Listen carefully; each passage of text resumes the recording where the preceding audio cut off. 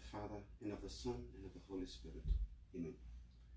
The grace of our Lord Jesus Christ, the love of God our Father, and the communion of the Holy Spirit be with you all, and with your spirit.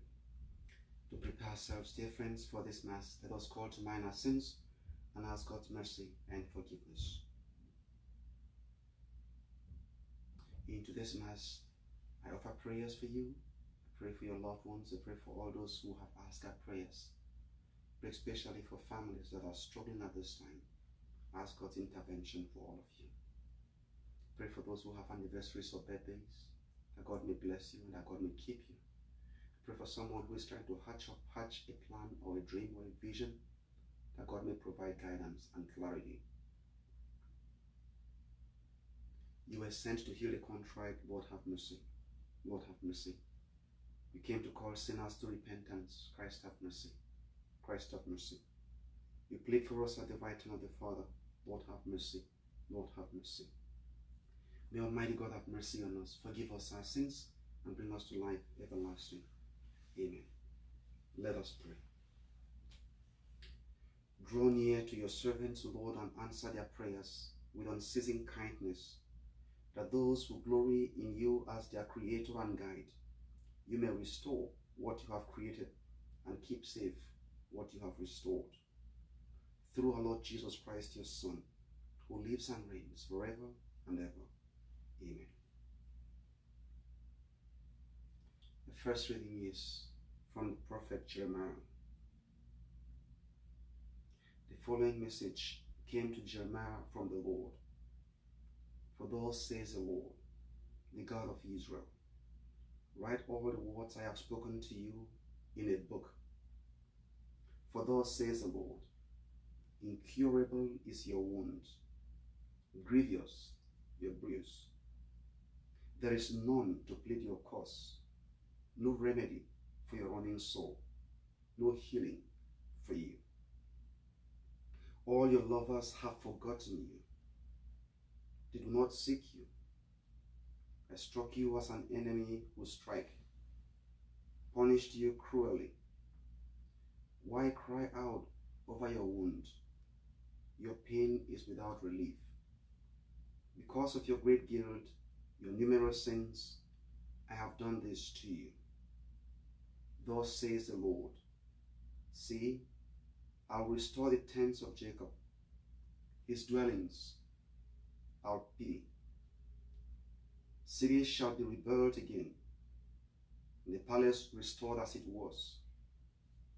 From then will resound the sounds of praise, the laughter of happy men.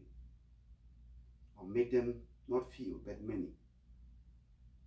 They will not be tiny, for I will glorify them. His sons shall be as of old, his assembly before me shall stand firm. I'll punish all his oppressors.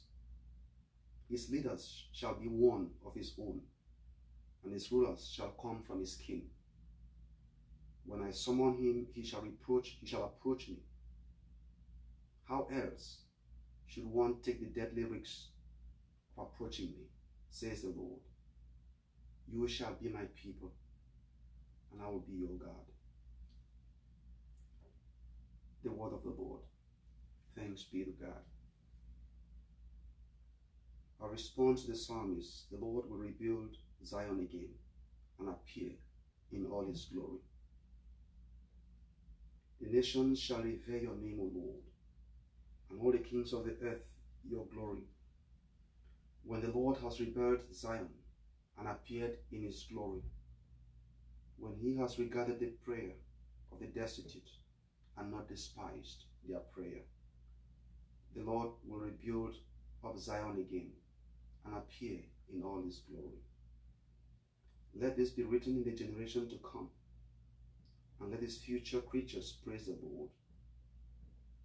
The Lord looked down from his holy heights. From heaven he beheld the earth, to hear the groaning of the prisoners, to release those doomed to die. The Lord will rebuild Zion again and appear in all his glory. Alleluia, alleluia. Hallelujah, hallelujah. Rabbi, you are the Son of God. You are the King of Israel. Hallelujah, hallelujah. My sisters and brothers, the Lord be with you and with your spirit. Reading from the Holy Gospel according to Matthew. Glory to you, Lord. Jesus made his disciples get into a boat and proceed him to the other side of the sea, while he dismissed the crowds. After doing so, he went up to the mountain by himself to pray. When it was evening, he was there alone.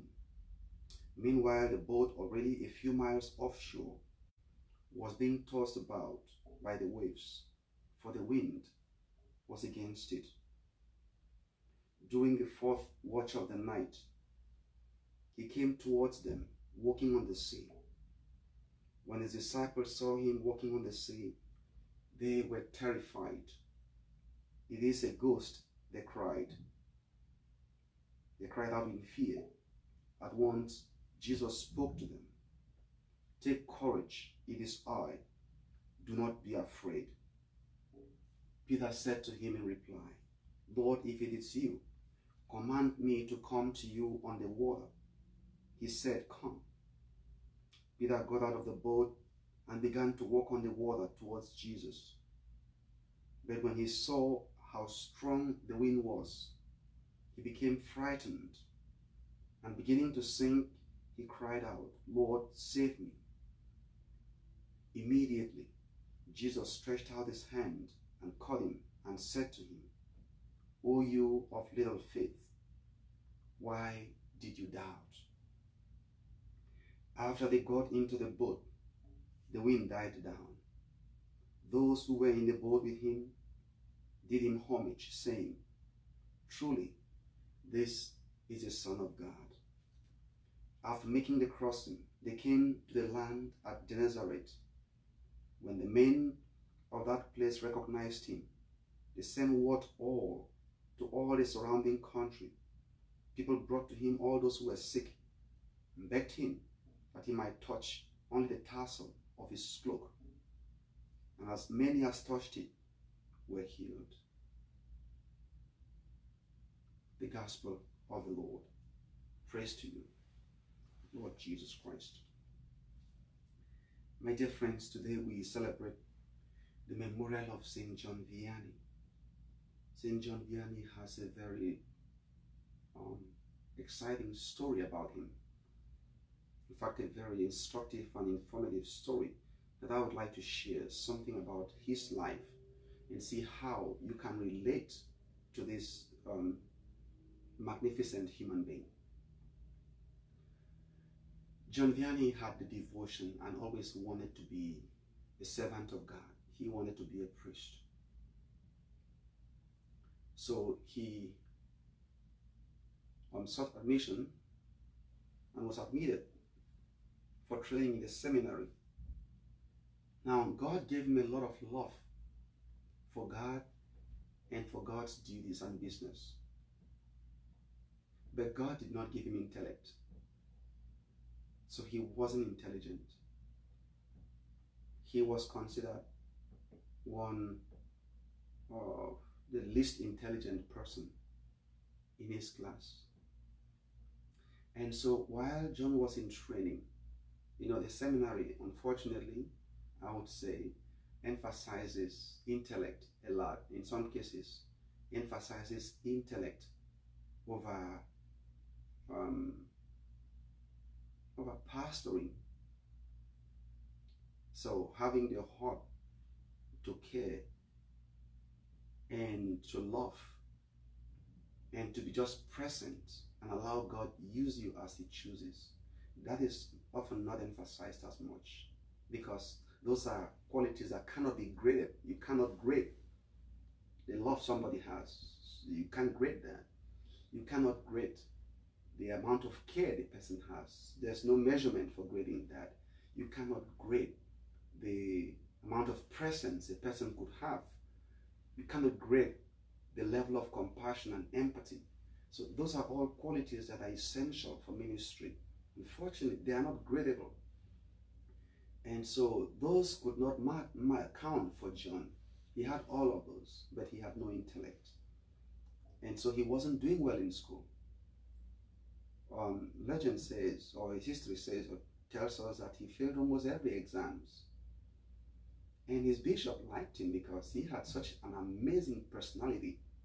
And so the bishop always wanted to see how best he could push him, encourage him, and just let him cross the line and be ordained. But the bishop was also beholden to structures and principles and rules that are set in place that you must meet certain standards to be promoted and to be ordained. So his efforts at pushing John to the finishing line fell short. So somewhere during his ministry or his training, the rector and the entire staff recommended that John be withdrawn because he would not be successful, that he was too daft and too unintelligent to be a good priest. And so they sent that letter to the bishop. And the bishop felt like his hands were tied and could not do anything to save John at this time. So he called John back into his office and said, see, the letter I've just received from the seminary, from the rector and the staff, and all of them are in agreement that you will not be a good priest, that that there's no way we can help you. And see, I have tried, I have done everything personally to make sure I push you through all of this, but at this point, there's not much I can do. In spite of all my efforts, you have just proven to me that you are nothing more than a dumb ass. And so when he said that, John laughed and laughed aloud. And the bishop was like stunned why John would laugh at such a statement. I wasn't taking this seriously. But he wanted to know why he laughed and asked him, why do you laugh? And so John said to him, when you called me, you gave me that title, a dumb ass. It just made me feel so good. And the bishop was like, why? He said, yeah, because it just reminded me that in the Bible, Samson killed 10,000 Philistines with the jawbone of an ass. And I was thinking about if a human being could perform such a feat, a human being destroying 10,000 Philistines with the jawbone, only the jawbone of an ass, I can only imagine what God can do and God will do if God is given a whole ass like me. And the bishop was like, wow, okay. He realized something that until now wasn't visible. He realized that this man does not have academic intellect, but he does have spiritual wisdom that is beyond anything anyone could ever imagine. And so he decided that he was going to send John back to the seminary against every recommendation. He wrote that John is returning to the seminary and John should be prepared for the priesthood, and John can be a good priest, and John will be a good priest and a successful priest. Now, John went back to the seminary and they allowed him through and he got ordained. But when he was ordained, the bishop sent John to Ars. I'm sure you know how they call him, a cure of Ars. So they sent John to Ars. Ars was as good as dead, a parish. It was almost dead. And the bishop reasoned that if I send him here, if the parish dies in his hands, we have little or nothing to lose. So he sends John Vianney to Ars. John goes to Ars and cures Ars. He goes there and his ministry began to blossom, and he became a point of attraction for all of Europe. People were traveling from everywhere to come to us on pilgrimage just to listen to this super outstanding human being, just to be ministered to, whether in confession or just attend his masses. And that's how us became the rallying point for all of European Catholicism. His title, The Cure of Us, came from there. That from nothing, God brought everything through a man who believed himself and believed God, that God trusted him, even when no one else believed him. So I'm sure you can relate to John's story. There are times where everyone doubts your ability, your capability, your greed. Reason, because all of those things are not measurable. But if you don't doubt yourself, if you don't undermine yourself when others undermine you, if you don't minimize yourself when others minimize you, if you can trust that there's a reason why you are here, there's a reason why you are doing what you are doing, you will be amazed what God will do with you. Just as John believed that if Samson was able to do such feats with the jawbone of an ass, if you haven't called an ass or called any name, go back and check. There's so much God can do with you. If only you would offer yourself and not doubt yourself, and not doubt your God, and not doubt what is possible when you and God come together. So always I like to end my reflections by reminding you that you remain the delight of the Almighty God, and that God loves you very much. Let us pray.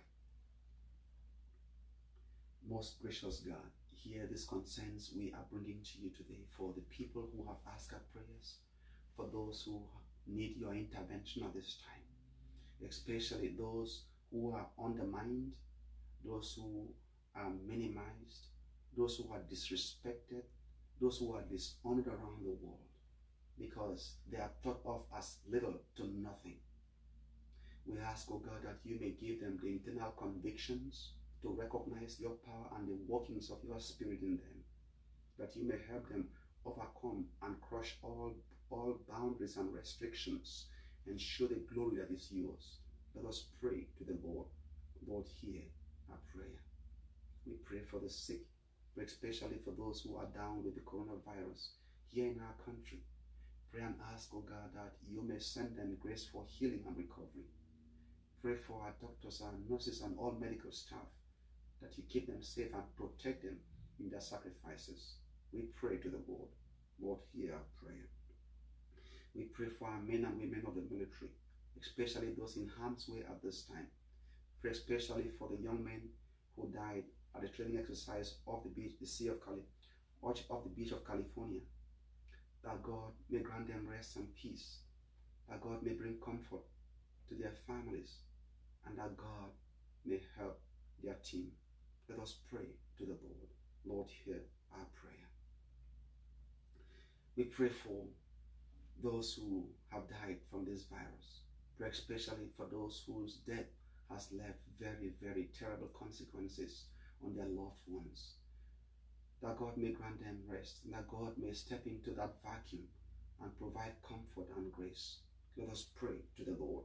Lord, hear our prayer. We pray for those who have anniversaries or birthdays today, and pray for those who are at the threshold of crisis right now, that our good God may step in as he did today in the lives of the apostles and calm the storms in their lives. Let us pray to the Lord. Lord, hear our prayer.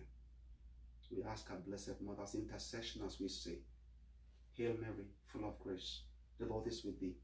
Blessed art thou amongst women, and blessed is the fruit of thy womb, Jesus. Holy Mary, Mother of God, pray for us sinners now and the hour of our death. Amen.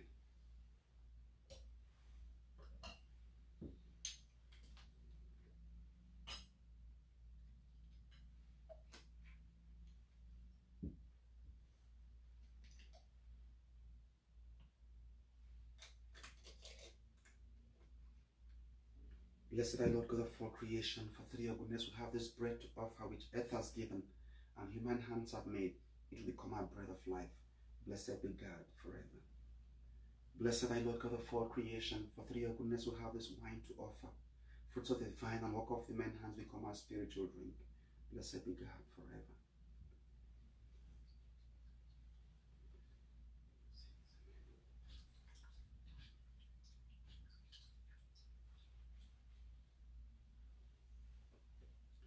Pray, my beloved sisters and brothers, that my sacrifice and yours be acceptable to God, our Almighty Father. May the Lord accept the sacrifice at my hands for the praise and glory of his name, for our good and the good of his holy church. Amen. Let us pray. Graciously sanctify this gift, O Lord, and accepting the oblation of this spiritual sacrifice, make of us an eternal offering to you. We ask this through Christ our Lord. Amen. The Lord be with you and with your spirit. Lift up your hearts. We lift them up to the Lord. Let us give thanks to the Lord our God. It is right and just. It is truly right and just, our duty and our salvation, always and everywhere to give you thanks, Father most holy, through your beloved Son, Jesus Christ, your word through whom you made all things, whom you sent as our Savior and Redeemer, incarnate by the Holy Spirit and born of the Virgin, fulfilling your will and gaining for you a holy people. He stretched out his hands as he endured his passion, so as to break the bonds of death and manifest the resurrection. And so with the angels and all the saints, we declare your glory, as with one voice we acclaim, Holy, holy, holy Lord, God of hosts, heaven and earth are full of your glory. Hosanna in the highest. Blessed is he who comes in the name of the Lord. Hosanna in the highest. You are indeed holy, O Lord, the fount of all holiness. Make holy therefore this gift, we pray, by sending down your Spirit upon them like the dewfall, that they may become for us the body and blood of your Son, our Lord Jesus Christ. At the time he was betrayed and entered willingly into his passion, the Lord Jesus took bread, and giving thanks he broke it, gave it to his disciples, saying, Take this, all of you, and eat of it, for this is my body, which will be given up for you.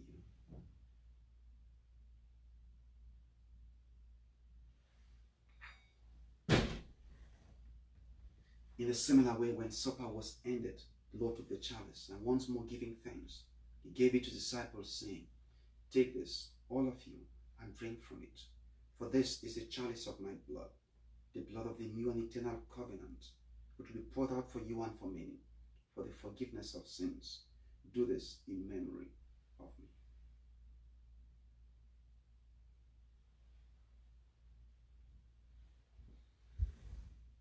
With the second acclamation, let us proclaim the mystery of our faith.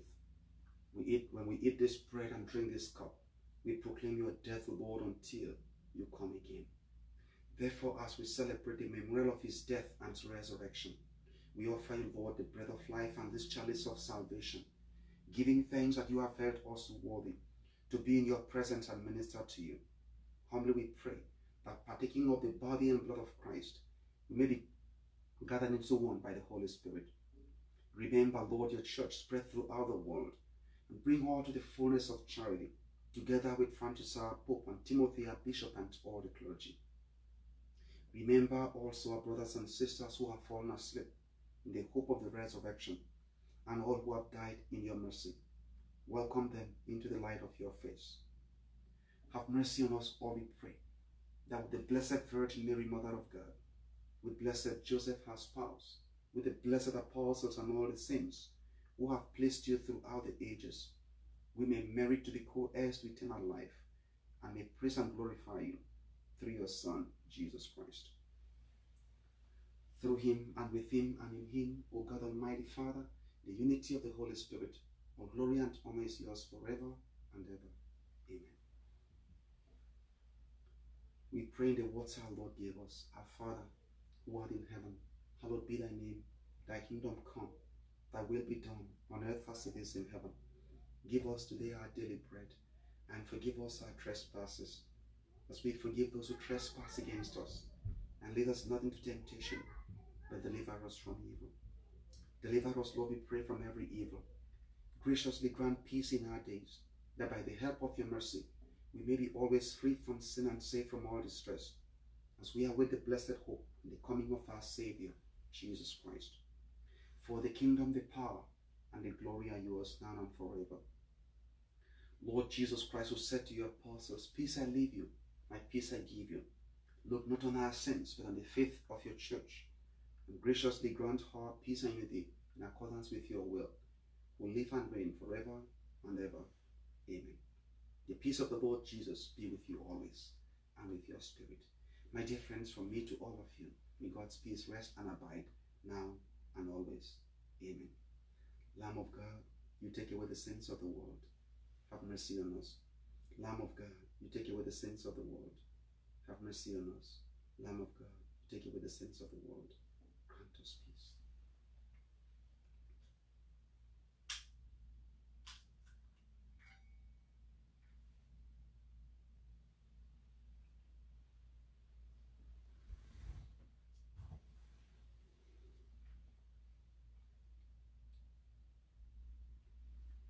Look up, my sisters and brothers, and behold the Lamb of God.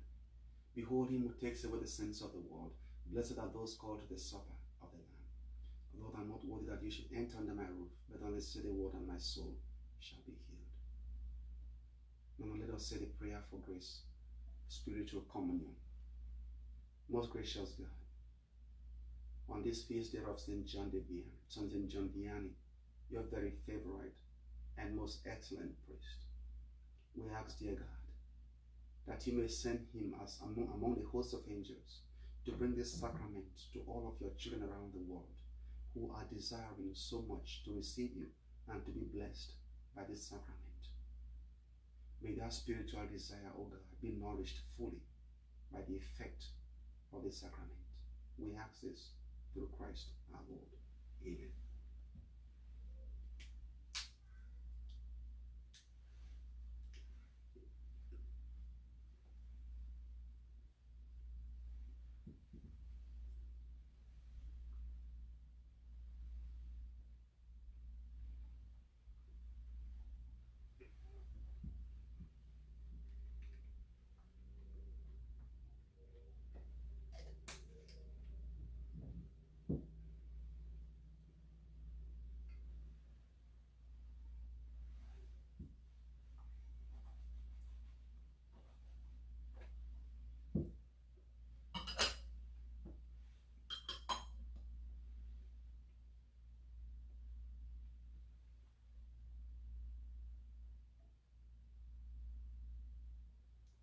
Let us pray.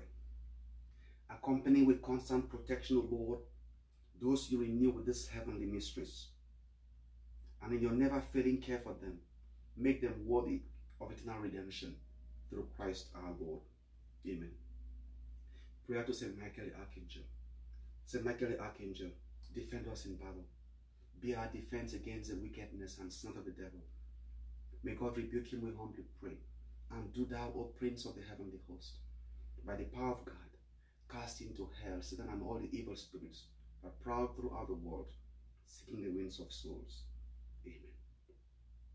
Before the final blessing, I'd like to take a moment to express my thanks to all of you who were able to join, or those who may join later. Pray that God may help you find confidence in you, especially when the devil tries to make you doubt you only because others doubt you. Only God knows what he has planted in you and what he has designed for your life. If you don't doubt yourself and if you don't doubt your God, God is going to surprise you and you will surprise yourself. As always, I'd like to end by reminding you, you remain the delight of the Almighty God. God loves you very much. The Lord be with you and with your spirit. Through the prayers of our Blessed Mother and Saint John Vianney, Almighty God bless and keep you, the Father, the Son, and the Holy Spirit. Amen. Dear friends, this Mass is ended. We go forth in peace to love and serve the Lord. Thanks be to God.